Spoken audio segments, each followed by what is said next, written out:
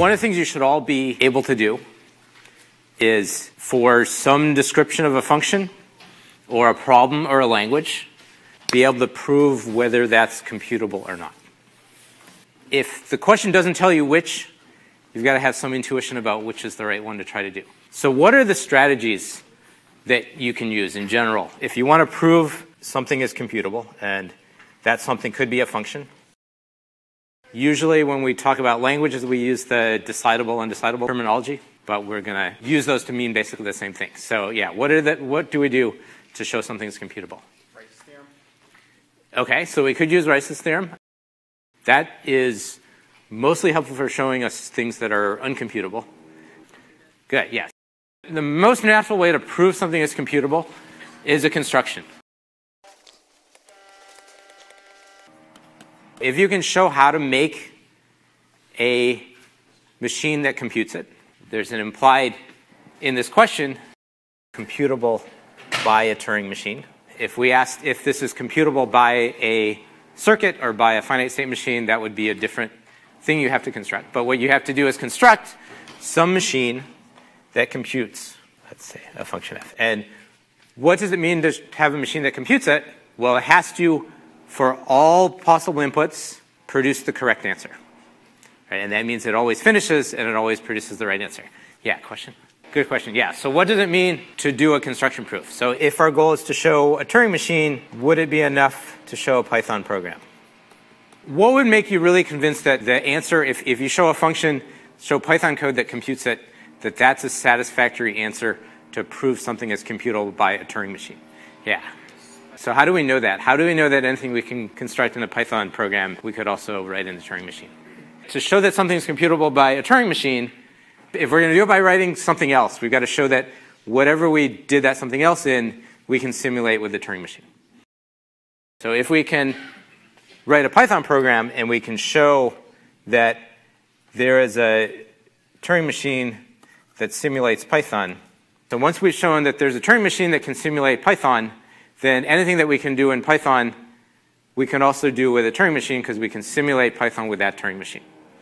If we wanted to show the opposite, we'd have to show, if we could show writing a Python program that simulates a Turing machine, that would mean anything that we can do with a Turing machine, we can also do with Python. At least in our idealized version of Python, we could do both. Right? That would show that they're equivalent.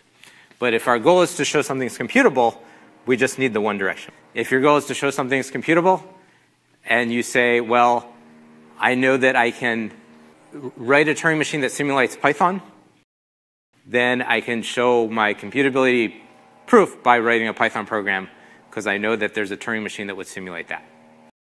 It's easier to write Python code than to write Turing machine code. That's the usual way we're going to prove something is computable, is by construction, by showing a way to compute it. And that doesn't necessarily mean we know the specific code or we know the specific Turing machine description, but we know that there's a way to make it. So what about proving something is uncomputable? If we're going to prove uncomputability, what do we have to do? Yeah. So we have two main strategies. One is contradiction. We're showing that if we could compute this, something impossible would result. The other main strategy is, it's also kind of contradiction proof, is to say, here's something we know is uncomputable that we could build if we had this. This is a special kind of contradiction. So we have to do a reduction that shows some problem that we already know is uncomputable. Any problem that you already know is uncomputable can be used for this. Let's try an example. Is addition computable? What would your intuition tell you? It would tell you probably yes. The other thing it should tell you is, well, define addition.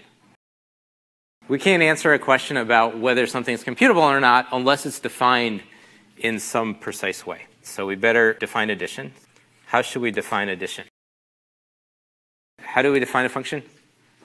Yeah, good. So let's assume we've got the mathematical definition of addition already. Let's assume we have plus defined on the naturals.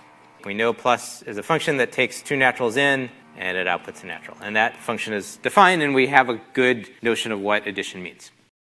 If we're asking is it computable by a Turing machine, we've got to define it as a function that make sense to a Turing machine. So we've got to say what the input is. What is the input to a Turing machine? Is it two natural numbers? It's got to be something that we can encode on a tape with a finite sequence of symbols. So we've got to describe the input, and the input, if we're being careful, right, so the input is some string of zeros and ones, or maybe we could add some other symbols to our alphabet. Right, maybe it's going to be useful if we add a plus symbol. And let's say it's of the form, the sequence, we've got all the little a's and little b's are zeros or ones, and we're using our special plus symbol to separate them. Okay, so that's our input. And now we've got to say what the output should be. So how will we define the output? Well, we want, at the end of the machine execution, the tape's going to contain, and now we're going to say, like, these are binary representations of naturals. And then the output is going to be the binary representation, a plus b, where that plus is the natural number plus.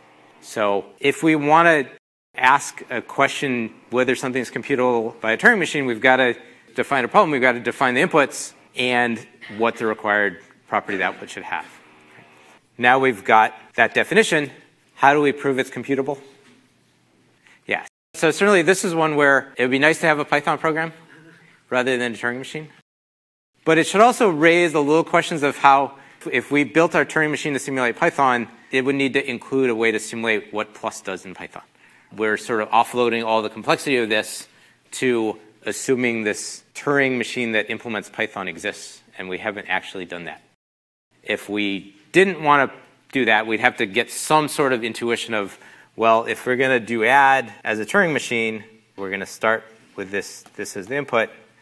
Writing a full Turing machine like this would probably take longer than you have for the exam and is not that interesting, but you should have a sense that you could do it. Well, you've got to probably look for the number before the plus, so you're going to have something that's going to move right without changing it until you see the plus, and then you're going to move left, and then based on whether that's a 0 or 1, you're going to probably have to erase that with something and start moving right. You're going to move right to the end. Maybe we should put an equals in there so it ends up looking like a nice output, or we could change how we do it.